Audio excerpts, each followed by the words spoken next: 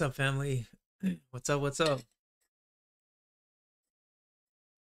I figured I would come. It's kind of it's late night, but I thought I would come to say something because it just was on my mind. The world needs to hear it. That's why I'm here. My job. So when these things come,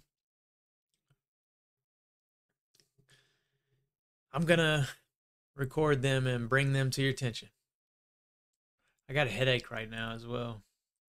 It's on the side of my temple. It's like a tension headache where honestly I've been stressing and thinking too much lately. And I'm trying to get over that, release that, not be so caught up in thought. And I know that sounds ridiculous, but what I mean is be more in this state of flow and just live as each second comes. That's why I chose to make this video right now, even though my head does hurt and I kind of feel like I probably should just continue to rest. But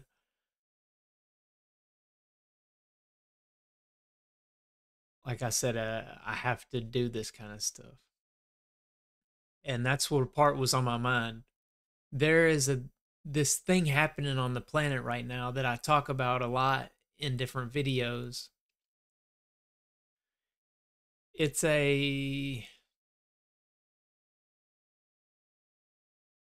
reaction to things that man has caused on this planet himself. The reaction is that things can go only so far. So much destruction and problems can be built by man in his mind. And it's not that you're doing it or we're doing it, but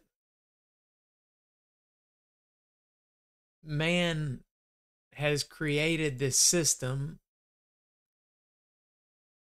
and we've continued living in it and feeding it and serving it and feeding off of it and being fed off of by it. And that doesn't last. It just does not. That is the most wonderful part about it. That's why when you see people in comments saying, I just don't know how this is going to get better. How are we ever going to change things? Or how is it that we even do this? Or you'll see them say stuff like, oh, that's going to take forever because the people I know, it's never going to come across their minds to want to change. That's why, well, we don't have to worry. I know many think we do because we've been trained to think that life is this thing that we have to control every step of the way. In a way, yes, we control a whole lot of it. That's why we have this destruction. Like I said, coming from the human mind is what has been created on this earth to cause all this havoc and wild stuff happening. But in the same way, there is something in the background, or you could say in the foreground or all around, that is divine. And it's a force that does not allow for this to last. And I don't mean something in the way of like scary doomsday last. I mean, these cycles that change along the way do not allow for these things to last. They change us internally, change within our mind. We can get deep into it And the things that are changing us are literally those celestial bodies that are floating around in the atmosphere out there, the planets. They will in energies to us, allowing us to enact certain things. You could say completely without our aware knowledge to it. This is why we hear about the oh, it's a full moon, the crazies are out. Well, think about this. Why would there be crazy people out during a full moon? This is a certain type of energy being sent to us during a certain celestial activity or a celestial occurrence. And it's not just the moon that affects us, it's each one of these planets. And each one sends a different type of energy.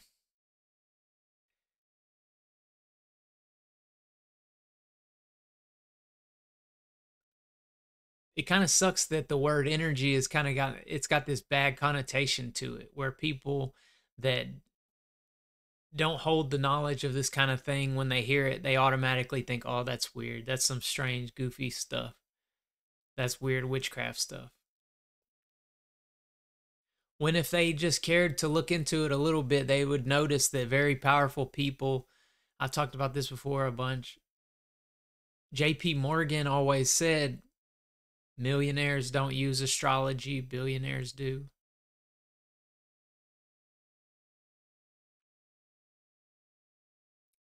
The everyday person just doesn't look this far into things. They're happy with the regular everyday environment, as far as them being able to control what they control and them being happy with their minds thinking that they are controlling everything. Their ego telling them, you're in control, you have the power, don't worry. You don't have to feel scared because you're strong in this. Nothing of outside influence affects you.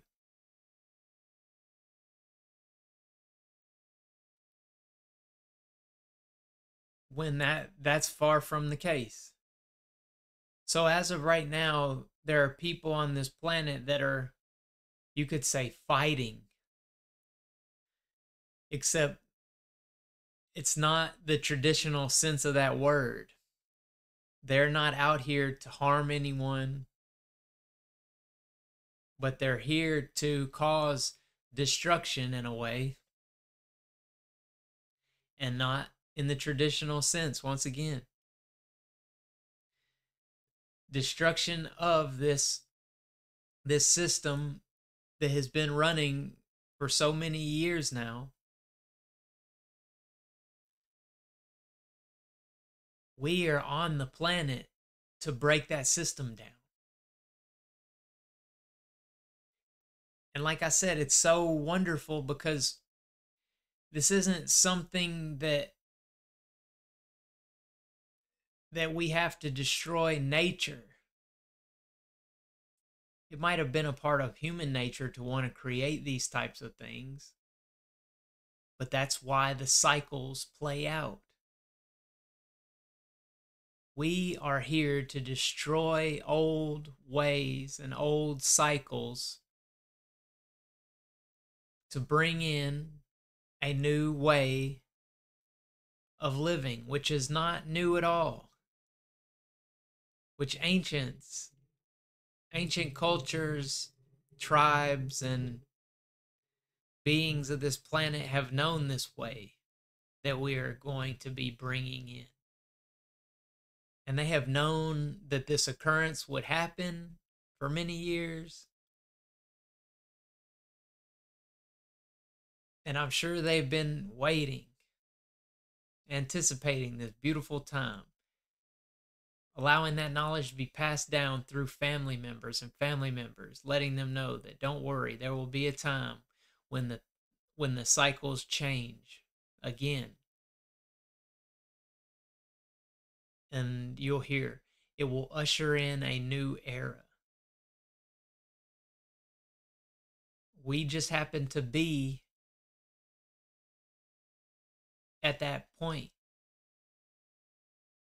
I know people can feel the the feeling of things have been getting worse and worse and worse. I don't like to think into that part because I feel like it's not even necessary. We're going to see life do whatever it does regardless. The point is that we are coming to that breaking point where the people on the planet's level of consciousness is rising.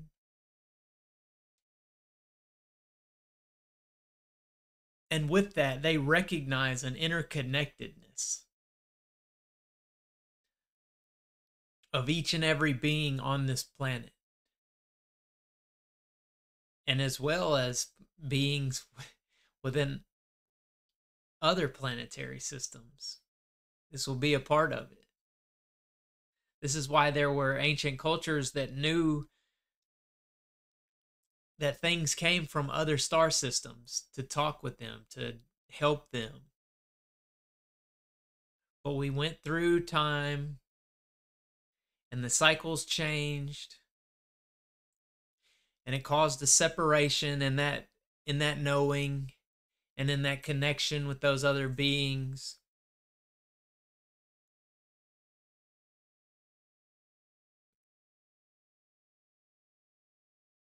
And it changed human life up. We looked at it for so long like human life is just growing and expanding in crazy areas and ways. We're coming up with all kinds of technology. But when you would ask ancient cultures that lived and they knew of the true way of living, they look at it like we have reached our demise. I think that's the right word. Like we're coming to a point where we're not growing. We're, in a way, growing backwards from what we're truly supposed to be on this planet. The most beautiful part is we're getting to live through that change, and we're going to get to see the change from a system that man has created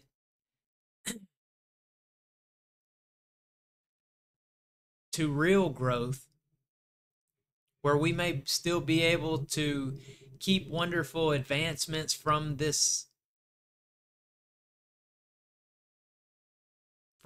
what you could call growth, from man's understanding over this past cycle, but we're going to change it into a new way of being where we are once again noticing that interconnectedness and living within it the correct way. And the people that are here right now to help usher in this change, they're the ones that hold this compassion and this love and this powerful care that many people don't know. They're afraid of. They're afraid of bringing outside of themselves. They know it deep down. But I say they don't know it because they have kept it so under wraps and so pushed down for so long because they are afraid to use that in this system or this world we've been living in.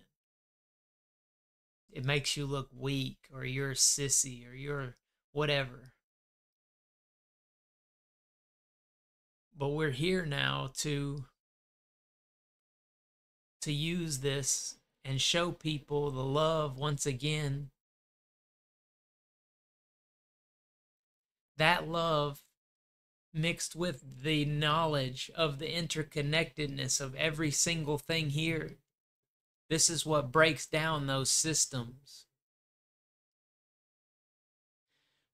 me coming on here and talking about this kind of stuff, and in a way you could say enlightening, or not not like true enlightenment, but guiding those to light and this knowledge and understanding of this.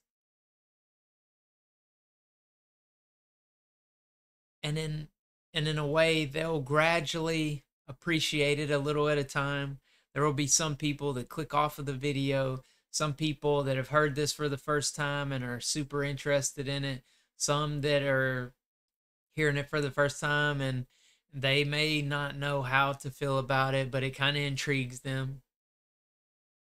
Others that know what I'm speaking about, and it's building like a snowball effect inside them. So so this causes them to want to speak about it more in their own crowds, causing, like I talk about, a ripple effect.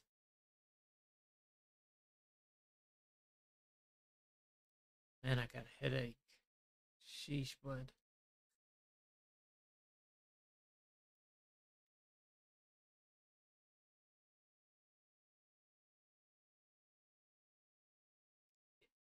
We're at a beautiful point in time on the planet, regardless of what you think you see on the news and in the general atmosphere of our lives.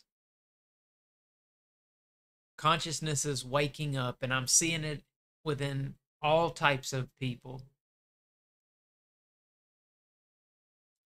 And these are the building blocks, or these are the domino effects that continue to cause another one to hit another, to hit another, to hit another, and continue this fall.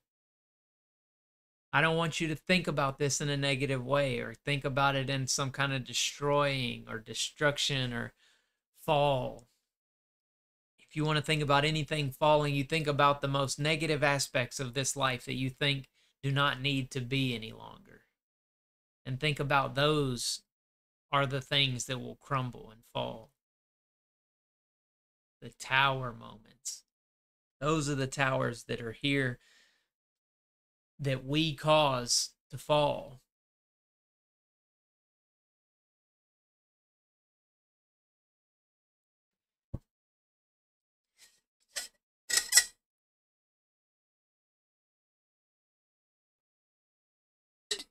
A little bit at a, a little bit at a time. And in the same way you hear about exponential growth, a little bit at a time eventually turns into a whole lot really fast. And then that's when the change really starts to happen. It's been it's been a little bit of change for a long time. But I believe we're starting to see what you could almost consider the base of that almost exponential growth.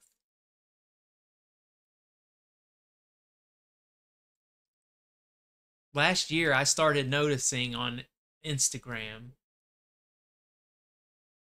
the amount of spirituality posts changing, where I had one account that it did not follow anything like that on, and then I had another account. You know how you can switch through multiple, and I used this as like a test, because for a while I just stopped looking at one and I switched over, and I noticed how the old account the old account started having posts pop up speaking about everything you could, I mean, universal laws and just spiritual memes and spirit guides and tarot. I knew at that point that that was a sign of that domino effect. That was a sign to me, showing me the age of Aquarius. That's what this age is about, the change.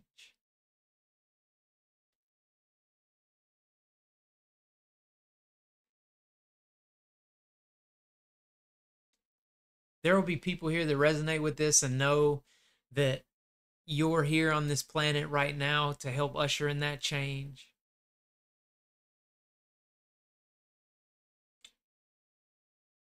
And everybody's here to do it in their own natural way. If you feel called to that, like that's, you'll know. You'll feel like you're literally being called, like there's some kind of bat signal in the sky or something, like you're Batman or something. Within your mind, you'll start to gain some kind of knowing as to how you should do that and how you should go about it.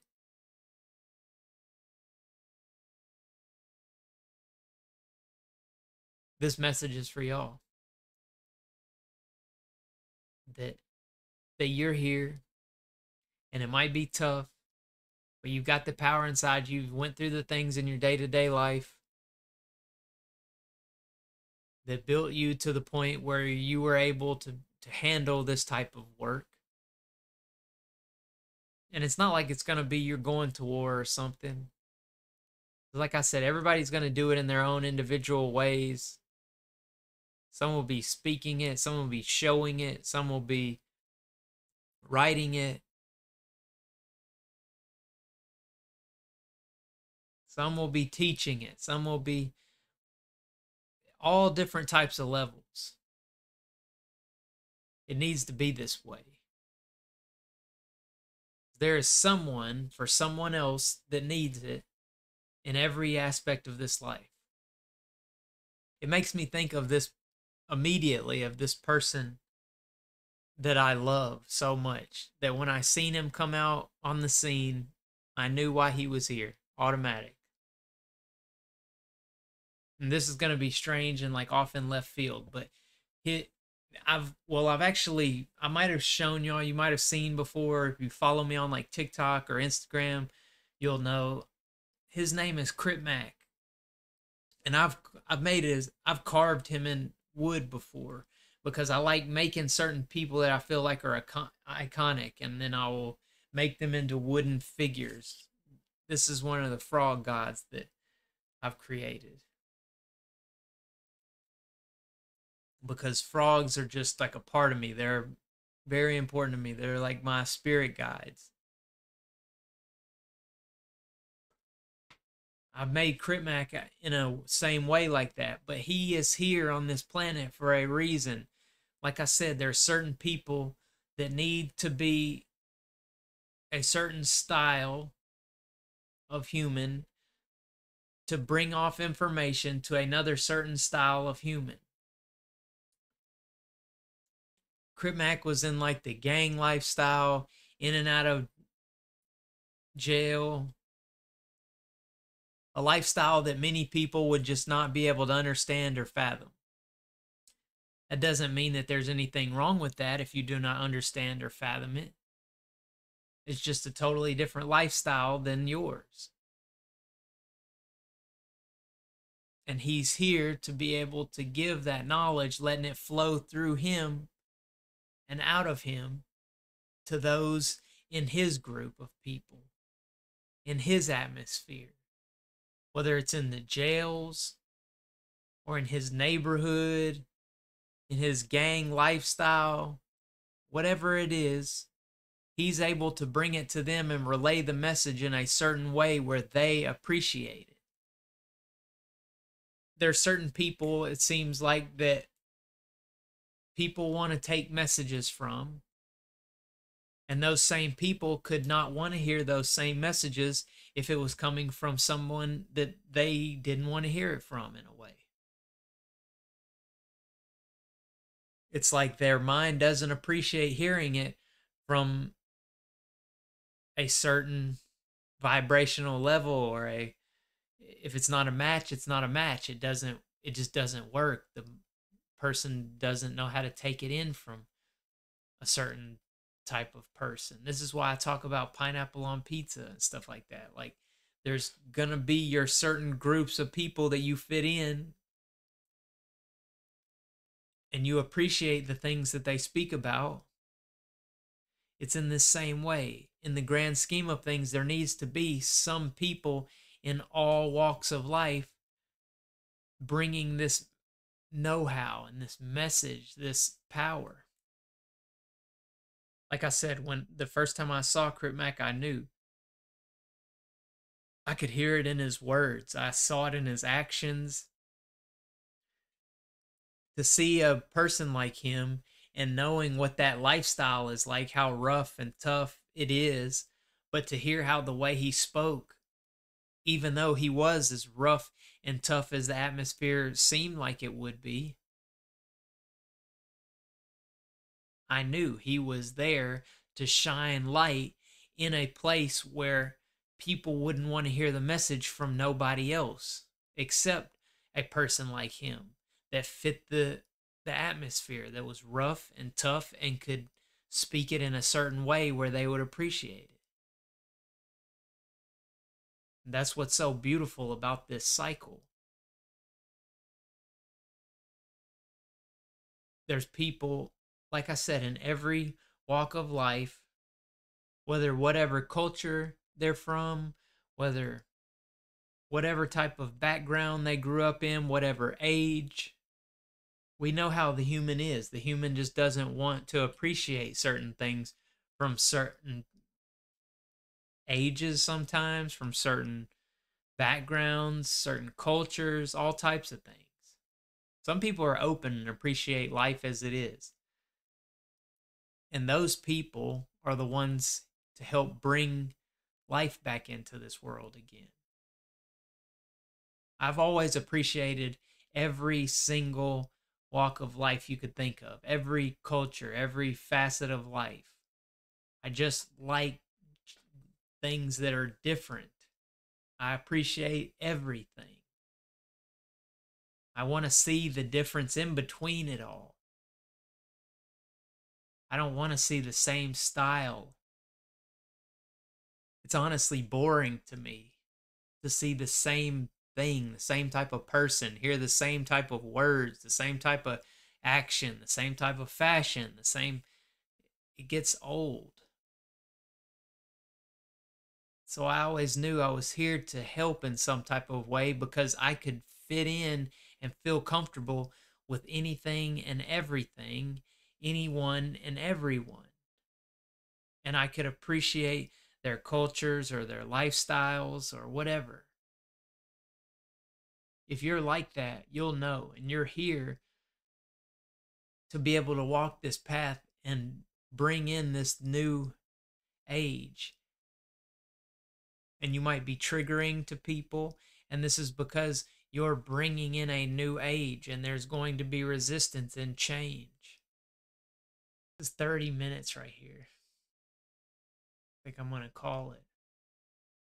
I feel like my headache, I don't know if it's getting any better. I keep trying to like rub the side of my head to make it ease up, but felt like I had to talk about this though. It was on my mind, and like I said, it's something I have to bring your way as it comes to me.